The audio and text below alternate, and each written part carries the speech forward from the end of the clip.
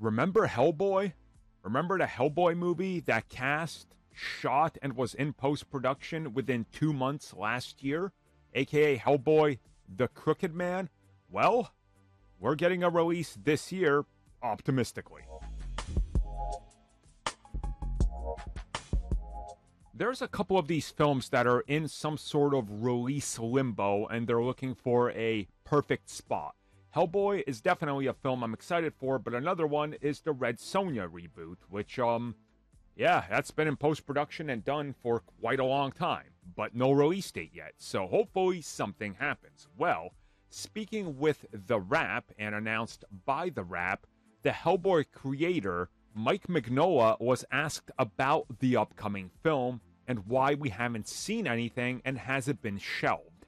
And while this has not been confirmed by the distributor, who is Ketchup Entertainment, no, I am not making that up, that is their name, he confirmed that the film is set to release this fall.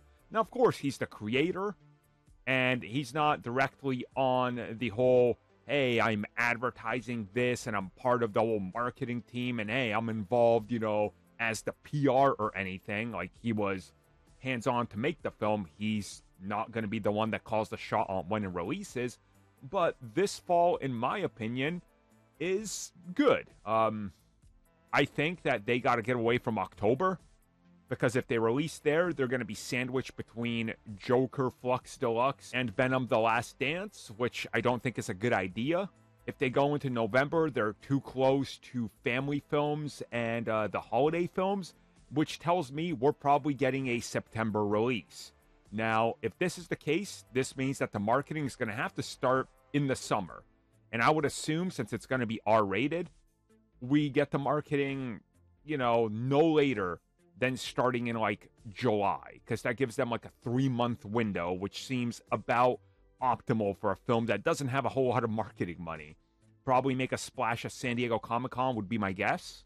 And then go from there. But, we got to wait and see. From what we understand, this film is going to be on the cheap side of things. And the last Hellboy film was cheap, too. So, this is going to be something. I'll keep an eye out on it.